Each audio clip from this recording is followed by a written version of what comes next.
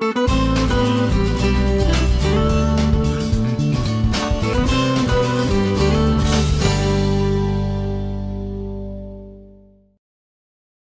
Jim Bradford. I'm Dean here at the Owen Graduate School of Management, Mike, and I just want to welcome you to this frank discussion and interview. So thanks for coming. Appreciate you being here. With you. Thank you.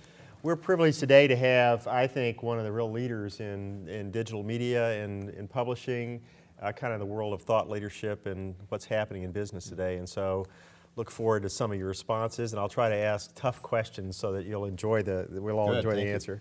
Talk a little bit, if you would. You started out with word publishing, and I kind of don't know exactly how you migrated to where you are today. Talk a little bit. I think you've had something like 10 different positions since you started business out of Baylor. Where have you gone and what have you done? Yeah, I actually started when I was a senior at Baylor at Word Publishing, which was a small religious publisher in Waco, Texas. Okay. And started on the marketing side where so many people start, and it was a great background. I really learned the marketplace. Then I moved over to the content creation side of the business into editorial. Mm-hmm. Came to work at Thomas Nelson in 1984 as an editor. And I soon, after about 2 years, thought I was smarter than the people I was working for, and went out and started my own business and quickly learned that I wasn't that smart. And so I learned all the tough lessons that you learn when you go into business for yourself. But I did that actually unsuccessfully at first and then successfully, and then finally came back to Thomas Nelson in 1998 and ascended through the corporate ranks and ultimately became CEO. So what were those first lessons you learned as that business failed? What was the failure? What did that teach you? Well, I think just the peril of arrogance. You know, your early successes can be your undoing later. Right. And so we grew enormously fast. But what I didn't understand really was the whole concept of working capital. And that you could be growing so fast that you're consuming your working capital, and while it looks good on the P&L, right, your cash flow dries up. So that was one of the tough lessons. Right. Cash is king, for sure. You talked about rising up through the Thomas Nelson. Talk about a little bit about first job at Thomas Nelson when you came back. What were you doing? When I came back, I was actually kind of a second in command of a division. At that time, we had 14 different publishing divisions. And I didn't know this at the time, but I came into the division that was dead last in terms of every metric possible. And which was actually great when my boss resigned 2 years later. Right. Because then I got to take the worst division, and I knew I couldn't screw it up further. It was already beyond repair. Up looked good no matter what it was. That's right. There was nothing I could do to hurt it. And then from there you went beyond that division to do what? Yeah, well, I took over that division, and so a lot of different things that we did in that division, but we ended up going from 14th to 1st, and actually much faster than I thought, maybe in about 18 months. So then I got rewarded with more responsibility, and so took on several other publishing divisions, and ultimately took on the president and COO role, and then ultimately CEO. So how do you define the business of Thomas Nelson? What is that industry, or what is that business? What do you do? We say we're in the business of producing inspirational products. We don't really define it as strictly religious products, although we're the world's largest Christian publisher. But we say inspirational products because not every product is overtly religious. So anything that inspires people, motivates people, encourages people, uplifts them, we think there's a huge, vast market for that. And in the last, I guess, not just to your industry, but to the entire publication and printed world, and I guess digital, where we've seen this huge revolution take place, how is that affecting you and your company? Well, fortunately for book publishers, we've been kind of last in the food chain. So I think it hit newspapers the hardest and first, then it's hit magazines, and now it's beginning to hit the book publishing industry. Fortunately for us, the market hasn't been cornered like it was in the early days of music digitization, where iTunes came in, kind of created order in a world of chaos. They were able to monetize it successfully and really control, 80% of the market. Even though Amazon kind of got an early lead, we've got Apple and Google out there as well. Right. So we think all that competition's great, but it's been, honestly, like surfing the tsunami. And so what is it like to surf a tsunami? I'll tell you what I've done. Well, you definitely have to be agile. You know, the things that you think might work don't always work. The things that you are absolutely dead certain are going to work fail inexplicably. Right. And so you just have to be willing, even in a big company, to run it like it's a small company. I think we're living in a time when size is not a strategic advantage necessarily, because in the early days you could get economies of scale, so if you were big, but now everything is, it's so easy to micro manufacture, even like our book inventory, for example. We're able to get really small print runs. So the smaller we can keep thinking, and the smaller we can be in our own minds in terms of how agile we are, the better. As you look at how is your supply chain reacting to all this? Are they staying up with you? Are they ahead of you? Are you learning from them? And how do you use them? I think some of them we're learning from, particularly on the print side. I mean, we've seen some amazing technological improvements. Thomas Nelson, back in the 19th century, we invented the rotary press. So really? that took printing to a whole new level. Right. And of course, we've come light years from that today, where the kinds of manufacturing that are being done or being proposed to be done will revolutionize. I mean, printing one book at a time. Right. Printing 2 books at a time, black and white, 4-color, all of that. Plus digital that does away with all of it. Right. And of course, we're in the middle of all these format wars today, where Amazon's got their proprietary format, and Apple's got their own, and Google, I'm sure, will have their own, and everybody's got a little nuance. But we are definitely learning from some of our supply chain, particularly Google and Apple and the people that are on the digital side of it. Yeah, without naming names, I know you own some of that viewable material you read on airlines and those kinds of things. iPad, is that going to change us again? Is that going to be another revolution, or is it just a new toy? I don't know. I mean, first of all, I'm an Apple fanboy. So let's start with that. I love everything Apple. I buy everything Apple. I kind of feel like, and I actually wrote this on my blog, that the iPad was a little bit of a solution in search of a problem. You know, it's kind of that middle space between a phone and a laptop. And I always feel like, well, I need more power, so I'm going to use my laptop. Or I really don't want to be clugging this thing around, so I just go ahead and use a phone. Right. So I don't know. I mean, I think, frankly, anything that gives competition to Amazon, who's one of our best customers, but I still think it's good. And Google has yet to sing.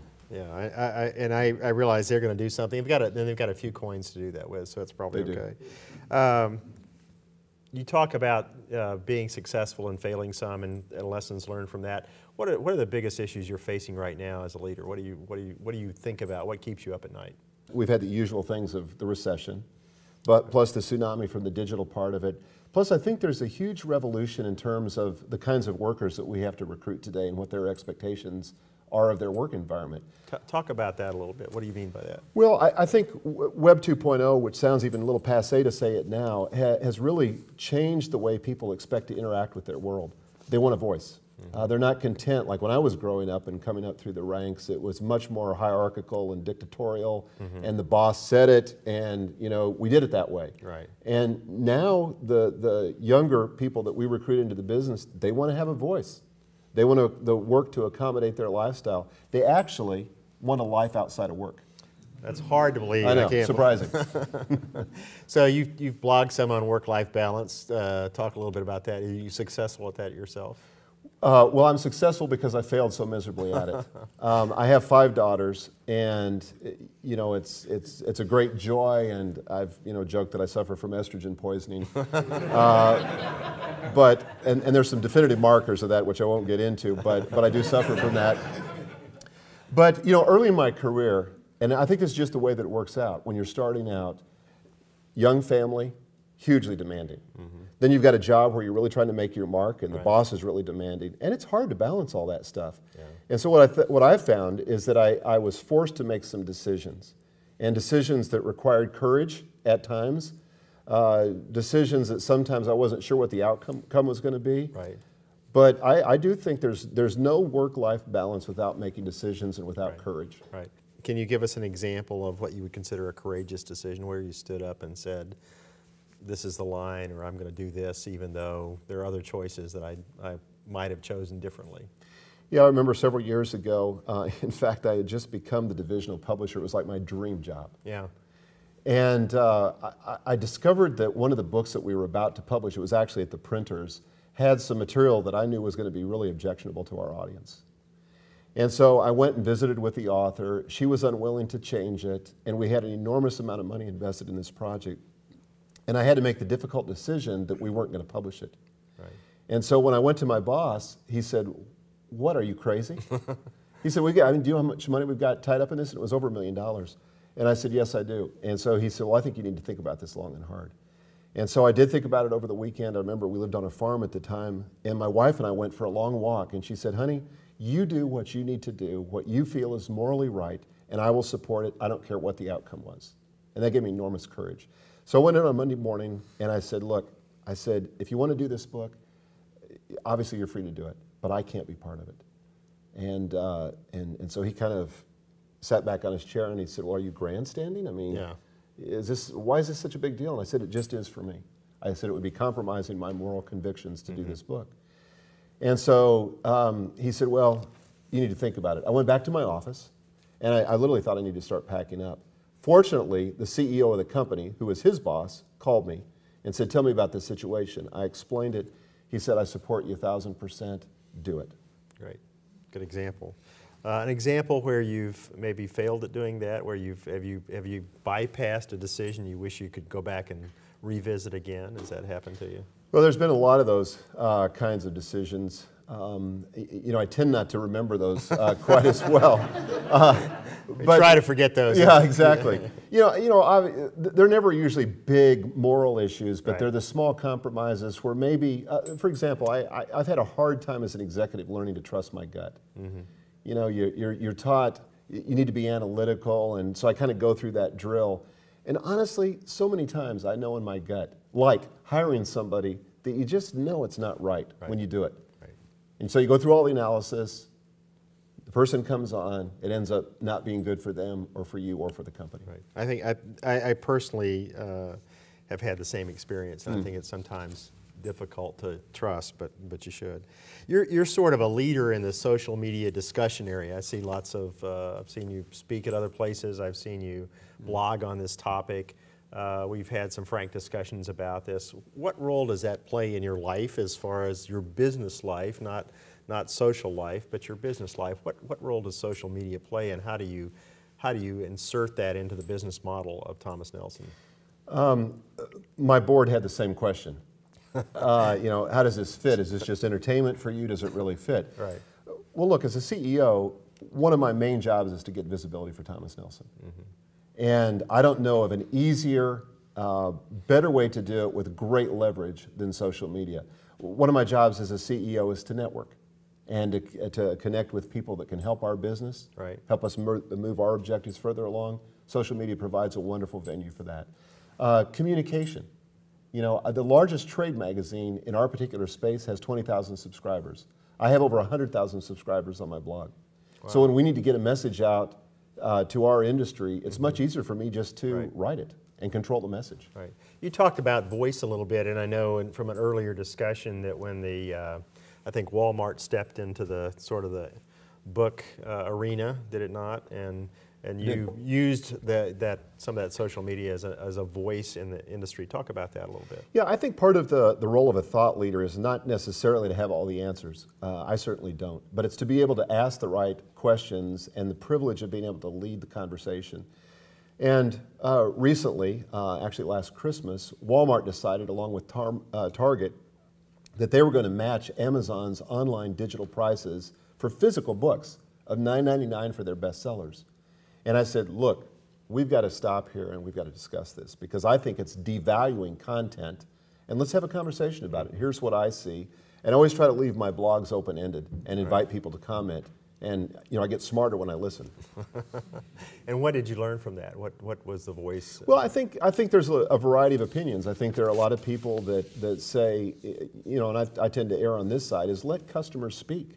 Right. My complaint with Amazon is that they weren't letting customers speak. They were basically using our content to build their hardware platform, but it was at our expense.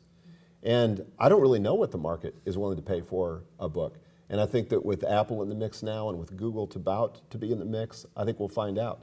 And I'm willing to submit to the sovereignty of the consumer, but I just want to know what they say. Right.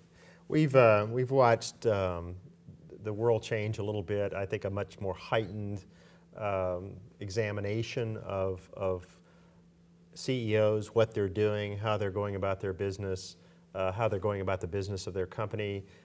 Social media is that impacted, is that given a brighter light on what you're doing personally? Yes. And how have you reacted to that? Well, the funny thing about it was in 2001 I wrote a book called The Invasion of Privacy, How to Protect Yourself in the Digital Age. I've completely repudiated everything I wrote in that book because I really think you have to hide it in plain sight. You know, that the best way to deal in a transparent world is just be transparent. Let your life be authentic and let people look in. Because if they want to find out, they're going to find out. And so to me, it's given me a greater sense of accountability as a CEO. Mm-hmm. It's given me a greater opportunity to lead because I think that when people can see what a 360 view of a CEO looks like from a social media perspective, it helps people learn. So I embrace it. You're talking about 360s. You've used, I think, some professional coaches, if that's the right word. I don't know. Talk about the value of that and why you chose to go that direction. Well, I'm really committed to the concept of lifelong learning. And I think if you want to get further, faster, the best way to do it is to hire the best coaches you can afford. Now, sometimes those coaches show up in books. Sometimes they show up in an MBA program. Sometimes they show up at a conference. But I've used executive coaches really for the last, I guess, about 11 years. And actually, after that first year, I came off of Thomas Nelson with just a banner year, scared to death, thinking to myself, how can I do this again? Right. And so that was the first time I hired a coach. I said, look, I have no idea how I did this, and I need help if I'm going to go to the next level. Yeah. And that's been huge for me. I know the first time I, as a CEO, hit a set of numbers that were, really spectacular. You get to celebrate that about 2 nanoseconds, so you figure out that the next year you got to do it all over again, and it's got to exceed that last year's number. So that's always a kind of a surprise. From the coaches, did you learn more about yourself, or did you learn more about the world, or was it a combination? How did you use them to your benefit? Well, I think it was both. I think there was certainly a lot that I learned about strategic planning and organizational development and behavior, but the best coaches I've had have been the ones that have helped get inside of my head and help me see that the thinking, the thoughts that I have are what creates the outcomes in the world. And if I really want to change my organization, if I want to change the outcome, I've got to change my thinking. Have they helped you with the concept of ambiguity? You're obviously in a very changing industry right now. Have they helped you deal with that ambiguity of this industry? Yeah, I would say that the best coach I've ever had was somebody that really taught me how to ask the right questions and to be able to be a learner and to really listen, because I think when you're in a situation of ambiguity, you really do have to be listening. You can pretend to be bold and really know what you're doing, but I think you're better off to assume a posture of humility and listen. Interesting. As you looked at this industry, you talked about having a voice. I would like to talk a little bit about maybe how you've influenced the industry from your point of view. How have you made this industry a different place than it was, say, 5 years ago? Well, I guess a couple things. One of the things I brought into question was the whole value of trade shows in our industry. And, in some ways that this was a difficult thing for our industry. But my premise was that the ways that we used to connect when the industry was very fragmented, it was very economical to get people together for a trade show. But at some point, we woke up and said, this is a very expensive way to get with our customers. And it's a very noisy way to get with our customers. So we pulled out of our major trade show. That was about 3 years ago. And we really haven't looked back. It was a good decision. And other people, because of that, also had the courage to do the same thing. So if you want to influence something that you don't have control over as far as the direct command and control, it's not within the confines of Thomas Nelson, how do you go about that? How do you decide what avenues or what vehicles to use to have an influential voice in the industry? Well, I would say first and foremost, and this is kind of my whole philosophy of leadership, is that leaders have the privilege and the responsibility of going first. The most powerful way that anybody can lead is by example. So whatever it is that you want others to do it yourself first, and you'll replicate it in others. Then I think there's also no substitute for being able to articulate those things well and to be able to communicate with the reasons, with the proper arguments, so that it's compelling. You talk about leading with purpose on your blogs. Tell us what that means. Well, I try to be very intentional about everything I do. And that's what I mean by purpose, is have an intention. Because I think a lot of people drift mindlessly along without being fully awake, without being fully aware, and life just kind of happens as it shows up. And pretty soon they're in a job that they didn't want to be in. They're in a marriage they really didn't sign up for. Their kids are at a, they don't even know their kids anymore. And so I think you've got to be intentional. You've got to be purposeful. Or that is what's going to happen to you. You're just going to drift along with whatever comes. Do you find the job you're in today very pressure packed? Do you feel that, or have you found some way to escape that pressure? Well, I escape it by running. You and I have talked about this, but just you're running regular exercise. away from somebody, or you're done? Yeah. Well, that too. Who's chasing you right now? So. But I do run. I do believe really in physical fitness, and that's a healthy way to work off stress. And there's a lot of unhealthy ways to do it. But yeah, I feel the pressure. We've gone through in the last couple of years, we've laid off about 20% of our staff through this downturn in the economy. There have been many nights where I've laid awake at night, not knowing what I was going to do, what we were going to do, wondering if I was still going to have a job, wondering if my people were going to have a job, how they would feed their families, all that stuff. The great thing is I feel like it's like any other muscle you exercise. I've gotten a little better with it over time. Right. I can handle a different level of stress than I could. Just a couple more questions if I could, but one I wanted to ask, really thought-provoking to me, is we can be caught up, all of us, in the kind of the terror of the moment, the emails that are there every day, the little stuff of life. How do you concentrate on the big stuff? I know you're a list keeper. How do you do that? Well, I think you've got to, again, back to intention, there's got to be times when you unplug and get in what, I can't remember who wrote this, but it's called the alone zone. And I think that's an incredibly productive time, when you can get the distractions out of the way, and there's so much that distracts us today. And really get focused on those top priorities. So I make time for that once a quarter. In fact, my assistant asked me today, am I going to do this this month? But once a quarter I get away for a day and a half. And I just review those things that corporately and personally are important to me. And that's been successful for you? Been very successful. Okay. I want to ask a kind of a series of short questions, and these are not necessarily one-sentence answers, but they're things that lend themselves to short answers. Who taught you the most? I would say my last executive coach, Eileen. Your favorite leadership book? Well, besides the one you wrote. Yeah, no, this may be predictable, but honestly, it's the Bible. Okay. What's your least favorite leadership buzzword? Out of the box.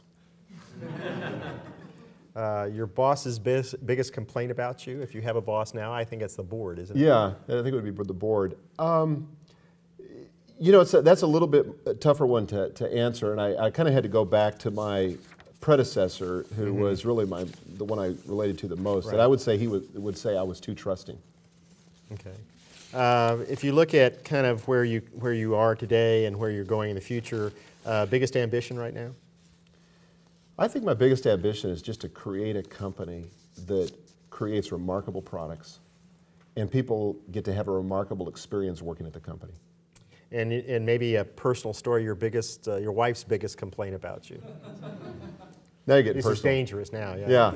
No, I would say that her biggest complaint is that I'm not as available to her, like on a Saturday, to do kind of the chores around the house, and so I feel like she has to shoulder a lot of that on her own. One piece of advice you would leave us with to better ourselves, better our future? Well, I think it would be this. You're not as smart as you think you are. Okay. But you've got more potential than you could possibly imagine. And the secret from the one to the other is humility. If you'll be humble and learn, you'll get there and make a big dent. Michael, thank you so much. Thanks, really Jim. appreciate you being here.